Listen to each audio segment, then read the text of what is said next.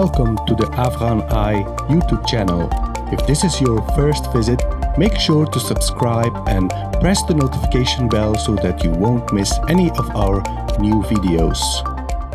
Assalamu alaikum. Welcome to episode 27 of the Afghan Eye podcast. My name is Sangar Paykhar, and in this episode, our guest is Professor Ashok Swain, who is a professor at Uppsala University at Department of Peace and Conflict Studies.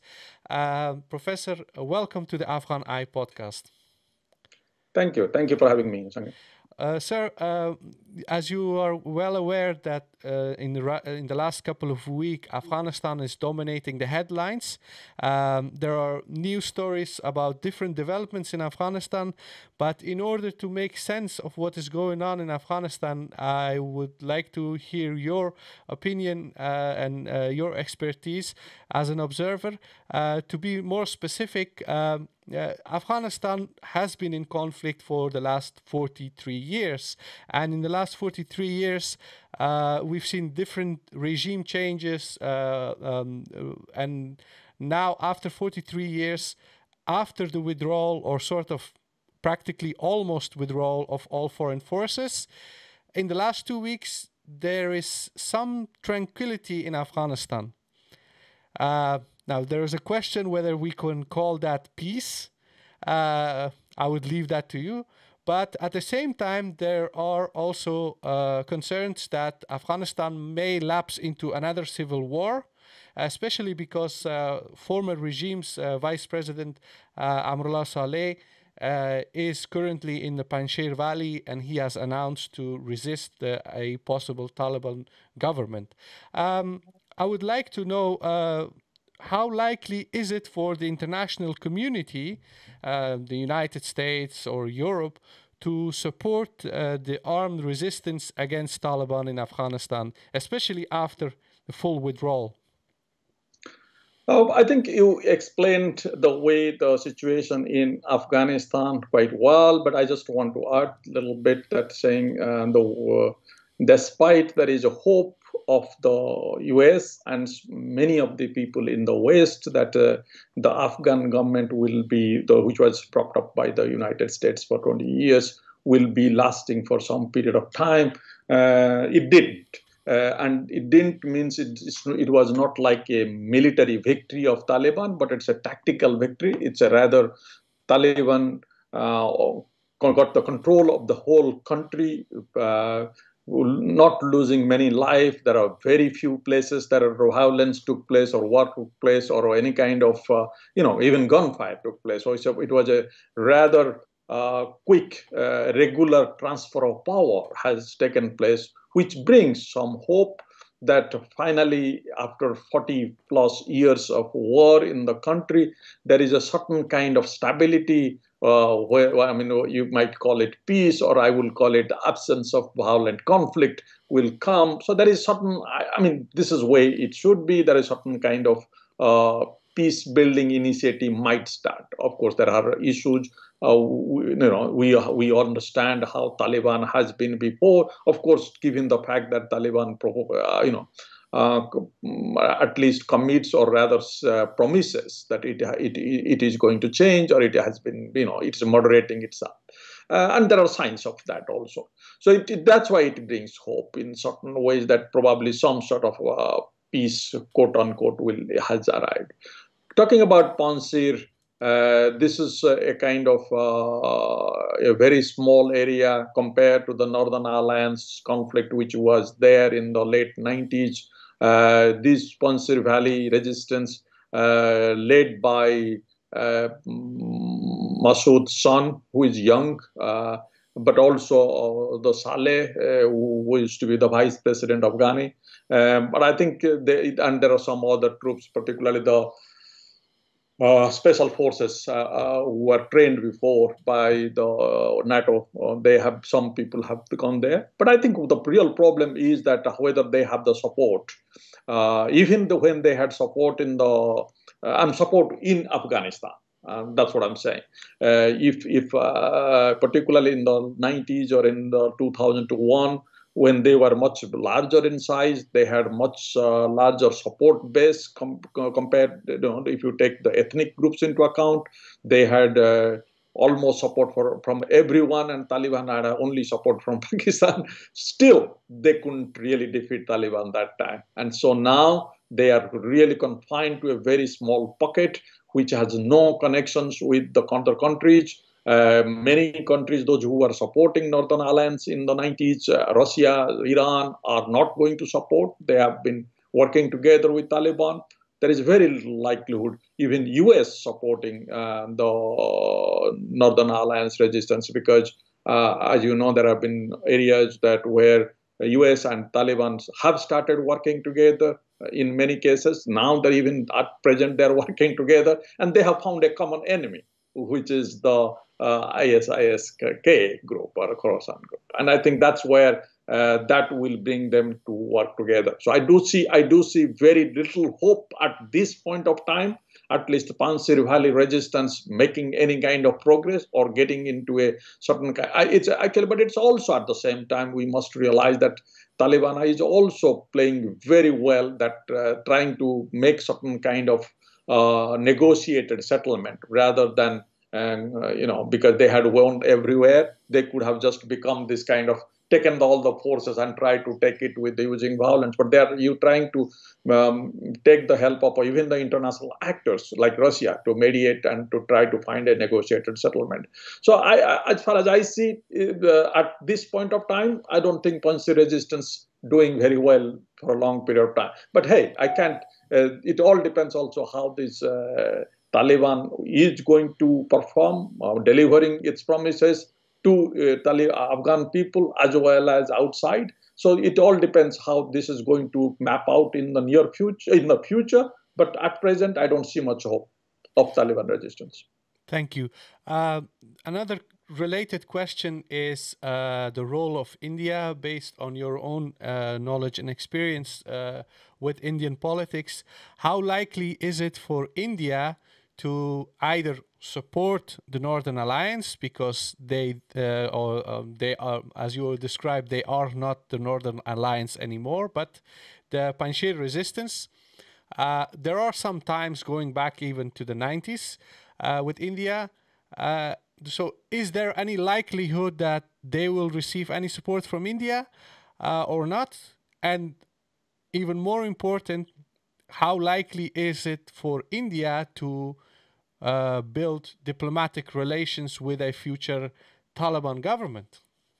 Yes, I think this is quite important question. If you see that, because India, the whole situation in Afghanistan, though India doesn't have technically not anymore the direct border link with Afghanistan, but India has been an actor or has also improved good relationship with the previous regime and also the Najibullah and before as well. And India has been it's been Afghanistan has been India's somehow interest, because keeping Pakistan into account, but of course there has been a huge cultural and also economic significance of Afghanistan.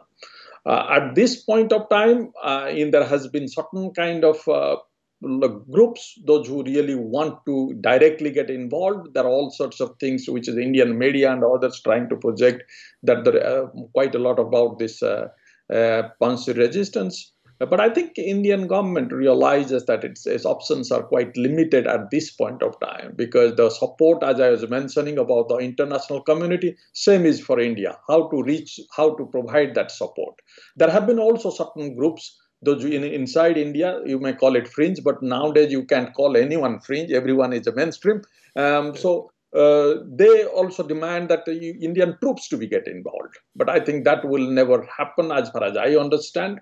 Because India has been involved in the troop movement once in the East Pakistan, which became Bangladesh. That has been a very successful one in that sense. But in Sri Lanka, which it went to support the government, but against the kind of rebel group which we were supporting, but that didn't really work out. It was a failure. India even lost a leader because of getting into there. So I think India understands its limitations, at least hopefully at the official level, that not to get engaged militarily, but there will be certain kind of certain kind of support, because you see the Afghanistan is for India. It looks at it now in the Pakistan's point of view, because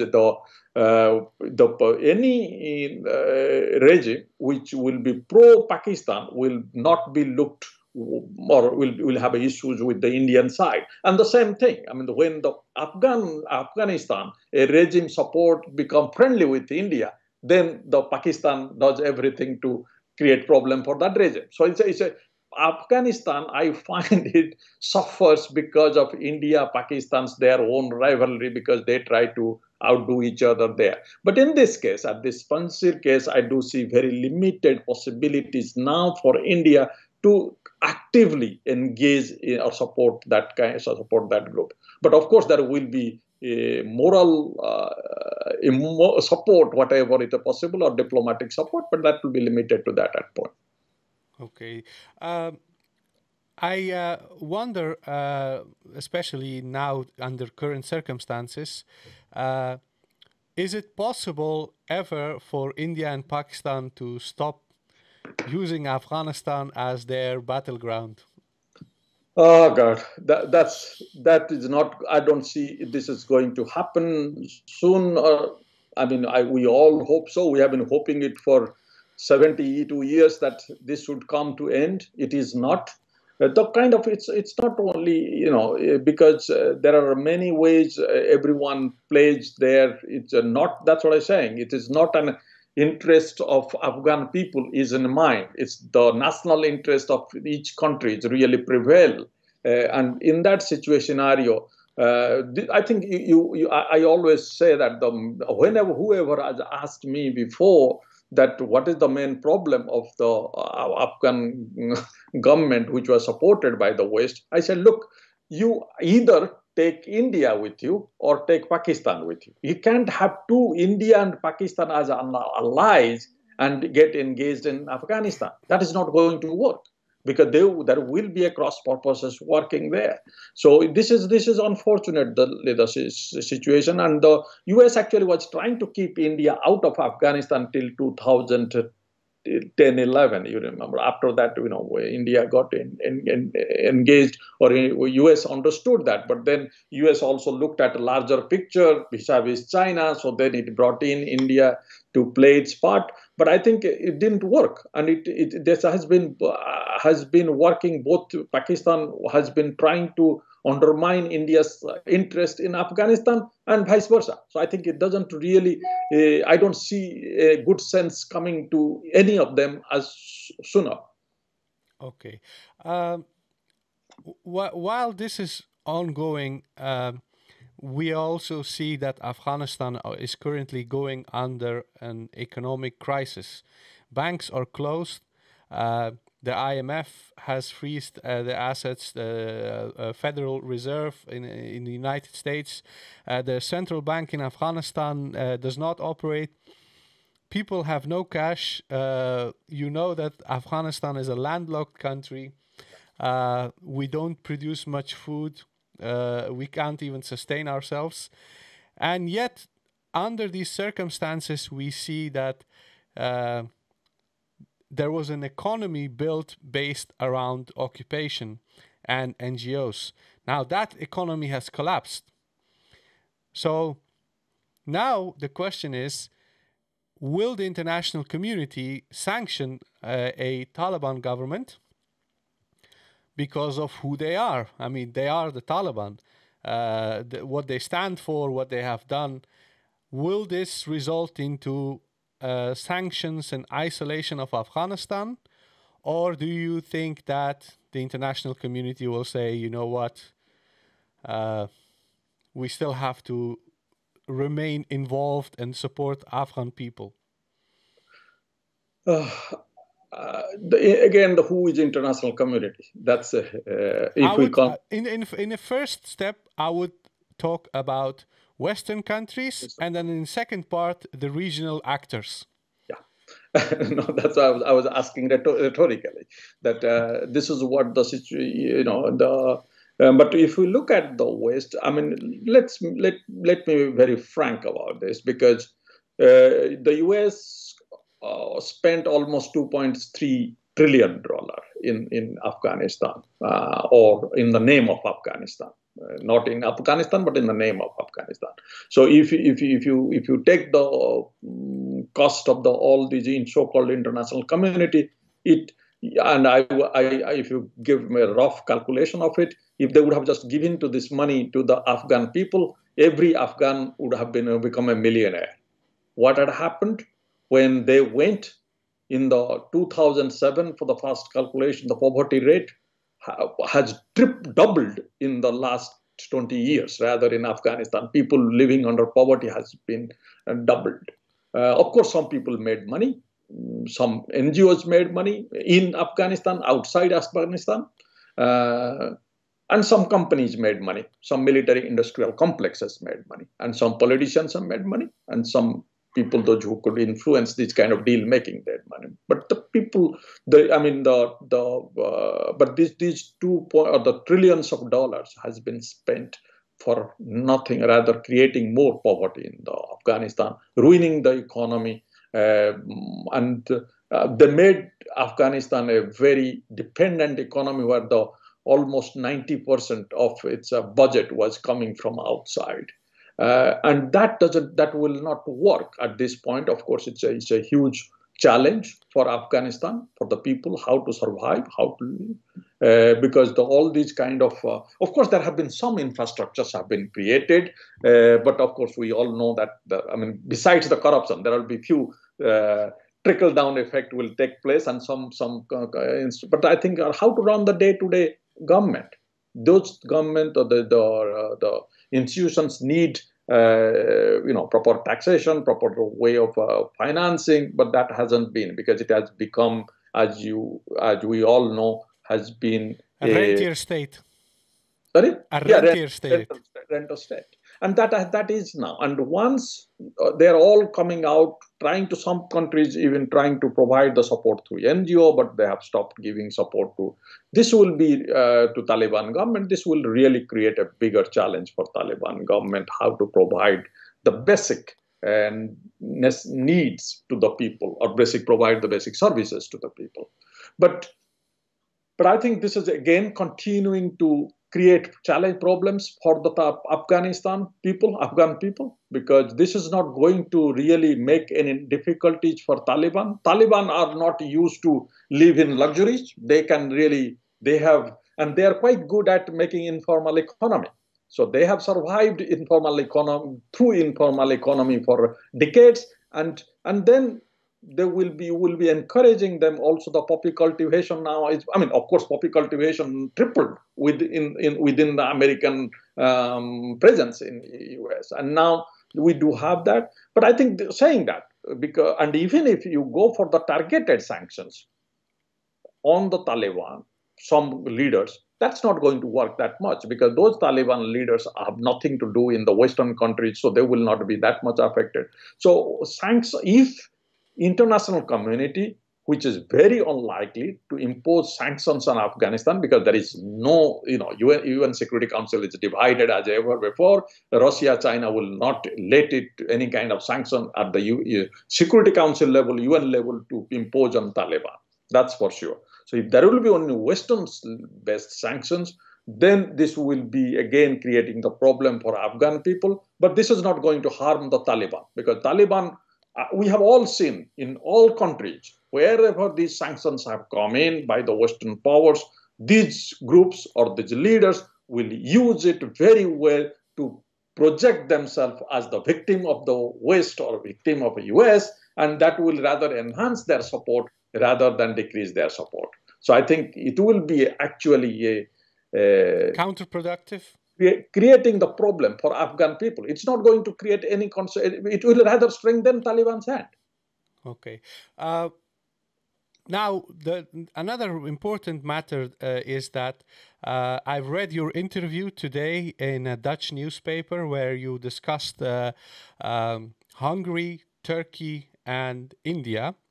You explained how democratic regimes in these three countries are shifting away towards a more religious nationalism, and that this is a concern for those countries, but also for their partners in the international community.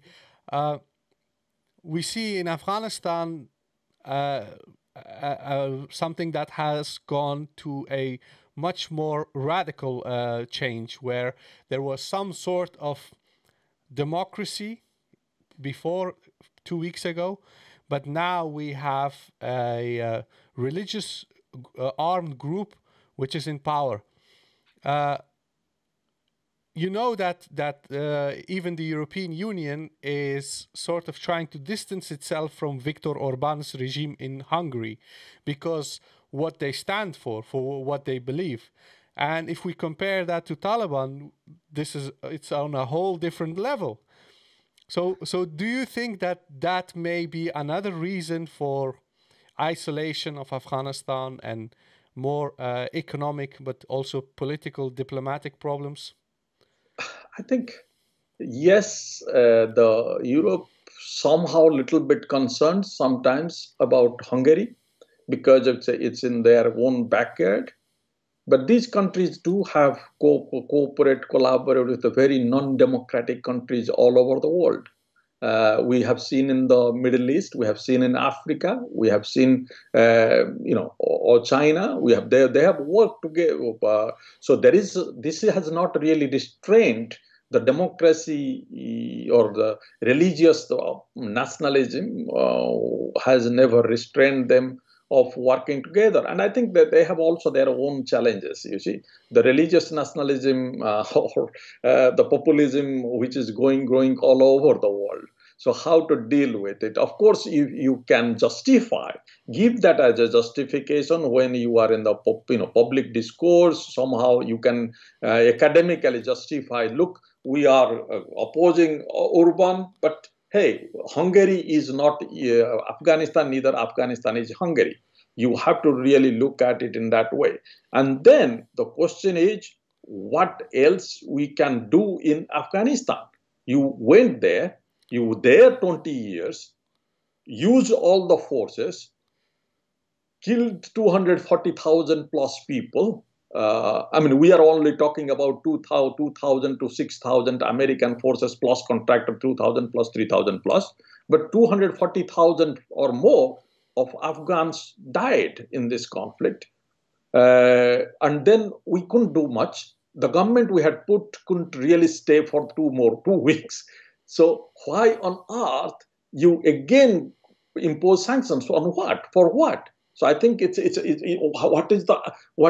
are the ambitions or objectives you have? Because when you are trying to take an action, you must have an objective. But if your objective is not really going to work that way, we know very well sanctions is not going to topple the regime or you can do much with the Taliban in Afghanistan. You can only suffer, the people will be suffering again, those Afghan people. So I think this will be an academic reason, but if you look at it, that hasn't really stopped them of recognizing even now Urban. They're working together with Urban. They work together with Trump's America. So that time is they have been working for ages with the Gulf countries and others. So what is there to? I think this is purely will be an academic exercise rather than anything else at this time. But you mentioned the Gulf states. We also have a very undemocratic regime in China. So international community cooperates with undemocratic regimes, authoritarian regimes. But those regimes are very powerful. They have resources. So from that perspective, you could say that they have reasons to cooperate with them. But what does Afghanistan have? True. I mean, that's something you are right. I mean, of course, this kind of 1 trillion to 3 trillion mineral resources, which are always being talked about. But they were in 20 years. Some try to, there have been also investigation how the Afghan regime also together with some of the Western contractors, they were trying to sell something. But it's not really easy to exploit the Afghan resources, or what you call the monetize Afghanistan resources, and so that's a possibility. That's what I'm saying. It's a more of a justifying what you are doing for other regions rather than able to achieving certain result through it, or so that's the question, that the Gulf countries have the oil, or the China, they have to accept, because China is such a huge economic power. You can't really do anything with China. You can't really force. I mean, those are the real politics which we need to which we all understand. But my thing is that it is it doesn't you it is you there is no such strong logic which can really justify any sort of these side of sanction based actions against the new regime in Afghanistan, which is Taliban. And other concerns are also violation of human rights in Afghanistan, possibly under Taliban regime. Let's suppose Taliban start doing things that will result in, violation of human rights, whether it's women's rights or minorities' rights. And if that sort of thing happens, do you think that Western countries will refuse to open their embassies in Kabul and sort of have a very distant relationship with Afghanistan? Yes, that's a possibility, because of course there will be a lot of internal pressure. People will be, and I think Taliban is trying to play that quite well till now, but it depends on, as I mentioned, there will be a possibility of Taliban is also, we have to look at it. Afghanistan, the whole region is very highly radicalized. So Taliban is walking a very tight rope that how to do things which will be also, acceptable to the West, acceptable to the rest of the international community, which is trying hard to get that, but at the same time, not losing the support which it had to the competing forces like the ISS. So in this situation, if Taliban goes the other way, Taliban goes back to its own style of what it used to, then there will be surely international community, particularly West, will be under pressure. But how much we have seen, because of what we have done, of course, there will be from their side, but we have seen in recent years, in recent months rather, Myanmar, where there was this regime was taken, the quote unquote, again, a democratically elected regime was overthrown by the military forces. And we have seen what has been in Tigray by Ethiopian regime. Of course, West has expressed its annoyance, expressed its anger. In some cases, some limited sanctions have taken place, stopping some things. But there is a very limited thing you can do, because you see that in UN Security Council, all this Myanmar regime, the military junta, and the Ethiopian Abiy regime got the support from China and Russia, so nothing could be done. So, of course, but then you can take those kind of individual limited actions, but I think it all depends. That's why I'm saying it all depends how Taliban will be performing. If everybody will, Taliban will be looked at it very carefully by the community, and also the pressure group, the civil society group will also keep a very close eye, because they have been involved. There is a lot of emotions involved. So I think that will make a bit of challenge, but it all depends how Taliban really acting to whatever it has promised. Yes, thank you. Aside from all the military and political groups involved in Afghanistan, regional actors, and then Western countries. Another big concern is the role of climate change in Afghanistan. We see in the last couple of years a lot of academics, but also in the media, stressing that many armed conflicts are actually partially caused by climate change. Now, from your perspective, how do you see the role of climate change on the security and stability situation of Afghanistan, especially now? Very important question, because we have been all looking at Taliban or the US and the conflicts, because I think but the countries like Afghanistan is highly susceptible to the issues like, or the threats like climate change. Climate change is threatening everywhere, in Netherlands to Sweden, everybody, countries like this kind of rich, developed Western countries are feeling the pressure. And Afghanistan has been going through all these wars for more than 4 decades, is suffering from all sorts of crises, and climate change has come. Unfortunately, not many developed Western countries that are engaged in this so-called post or the peace building process in Afghanistan after the 2001. Environment has never been a concern, because it's all these kind of they put mostly money on military. I mean, this is the whole thing is this facade of creating the country developing, but I think, and also the women rights. If you look at the military expenditure, 1,000 times more than women empowerment in Afghanistan in the last 20 years. But rather than diverting our topic, looking at the climate change issue, in the climate change, Afghanistan has very little plan how to address it. Afghanistan is going through serious drought. In 2018, drought was very severe. Half of Afghanistan's population, almost 19 million population, are dependent now on the human security emergency scenario. Almost 1/3 to half of the population are food insecure. That the starvation is going on, or hunger crisis is going on. Half of the country doesn't have water, drinking water.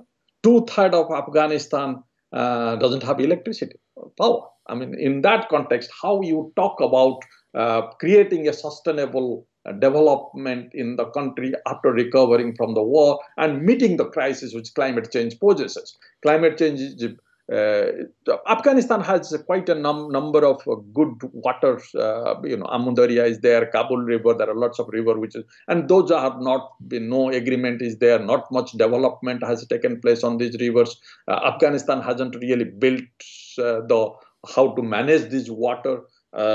60%, almost 80% Afghans live in the rural areas. More than 60% dependent on agriculture. How do you think this will be working out? This is really going to be a very serious problem. Climate change, connecting with the conflict is creating, and also we have seen in many cases the glacial lake outburst flood taking place quite a lot, and that creates also for the problems. So drought, water scarcity, glacial lake outburst flood, lack of resources to build infrastructure to create this, and lack of any planning. There has been, countries like in the West and many countries even in the South, like countries like Bangladesh, they have been planning how to address the climate change for decades now. But Afghanistan has no plan how to address the climate change issues. So I think it will be a serious crisis as I see it, how the country will be, whoever is the ruling the country, and particularly for Taliban. I don't know how much they understand actually the climate change as its impact, but of course, I hope there will be certain kind of proactive actions taken. But for that, you need certain kind of peace and stability in the country. Without that, you can't really think about the climate change. If you are not, insecure about yourself at present, you can't really think about the future, what is going to happen. But considering all the kind of threats which climate change can bring, and combining with the conflict and the violence and insecurity, is still, despite the swift victory of Taliban, I will put Afghanistan is one of the most fragile, climate fragile countries in the world. Now, you have mentioned a very important matter, water management in Afghanistan. While Afghanistan has many rivers, its water system is not managed. And at the same time, we see, due to climate change, dependency on water is not just limited to Afghanistan, but also Iran and Pakistan. Let's suppose Afghanistan does manage to create a system for irrigation and water management. This could mean that less water will flow into Iran and Pakistan. Could that be a reason for Iran and Pakistan to actually destabilize Afghanistan further in order to prevent that its water system is managed? This will be a great diplomatic challenge for whoever runs the country, and now particularly for Taliban, because Taliban has now Iran and Pakistan at least supporting it. Pakistan has been always supporting the Taliban, or some. There are. We all know that there are certain problems, but Pakistan has been the main supporter from Taliban for a long period of time, and Iran has been. But this, you see, India has been and also the Amudarya, most of Amudarya. I remember negotiating an agreement 2005, even in the kind of with all the 5 Central Republic of Afghanistan in Almaty. So there has been quite a large part of Amudarya is in Afghanistan. These are the areas, rivers which have not been developed. So if Afghanistan develops its upstream water, it will affect the Central Asian countries, the Aral Sea Basin. It will affect Iran, Helmand province, and the other areas. And there, Herat, India had built a Salman Dam, which had reduced water supply to Iran. India had planned to build or support some dams, or there has been on the Kabul and Kunar River, I think that's called. And then these are very important river, particularly Kabul province and Kabul city is dependent on this water. So these kind of requirement, water needs, particularly when there is a water supply and demand discrepancies are taking place, and if Afghanistan will be coming out from the war to start building its peace, then, of course, the Taliban need to develop the water and use more water, need to build more dams upstream, small or big or medium, whatever. But that will certainly lead to the kind of water moving to other countries, particularly Pakistan, will be a bigger challenge.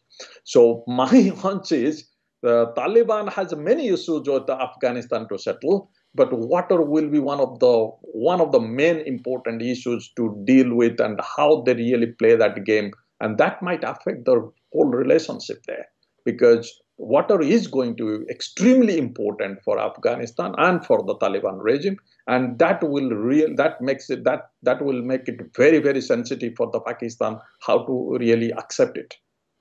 Thank you.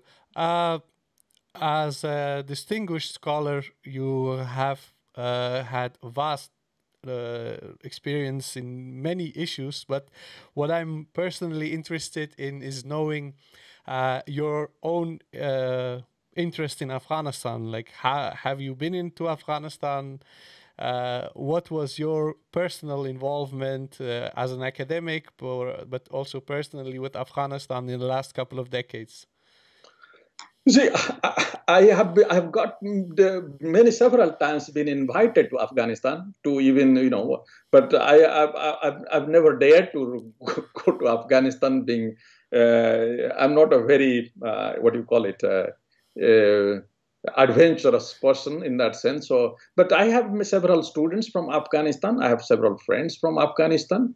So I've many several students have. I have written myself also papers on Afghanistan, on the particularly on the drug challenges. So, and there are several my students, those who have worked on the peace building, how the development which has been taking place is not right way. The water scarcity. Recently, an Afghan student a couple of months back, she was writing on also the water issues. So I have been always engaged in Afghanistan issue as a peace and conflict researcher, and of course there has been a lot of commonality of being growing up in India. Afghanistan has been part of the Indian culture, Indian psyche, Indian thinking. So I think somehow there is a connection which is very strong indirectly rather than my direct presence in Afghanistan itself. Okay.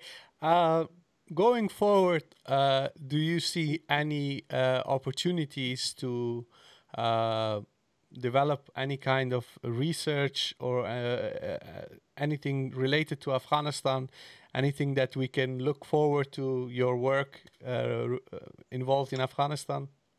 Yes, I think which is somehow Afghanistan particularly will be a way of because I think it is very important. We need to introspect Afghanistan, what has gone wrong and what can be done. These are the two things, and I think it's very important now. The considering how the situation moves, but as I have discussed, particularly the climate change and water scarcity, because I'm also I work I'm a UNESCO chair on international water cooperation. So I work on the water issues, water cooperation issues. So I'm much more interested to see how this is going to be worked out. And there I will be possibly moving into that research in that. Okay. I'm looking forward to seeing more of your work. It has been a pleasure speaking to you. It's very enlightening. And if our audience, if they want to get to know more about you or get in touch with you, what's the best way for them to reach you? Send me an email or my Twitter. There is a Twitter account there. Okay, I will add your email address and your Twitter in the description of this episode. Professor Swain, thank you very much for your time. I really appreciate that you were available to answer our questions, and hopefully we will see you again and do another episode. Maybe. Evaluate some of the issues that we have discussed today. So, thank you very much. Thank you. My Okay. pleasure. Okay. And this was episode 27 of the Afghan Eye podcast. If you like to support the Afghan Eye podcast, please visit our Patreon page. Alternatively, you can support us via PayPal, and make sure that you leave a review wherever you find or hear our content. Thank you very much. Wassalam.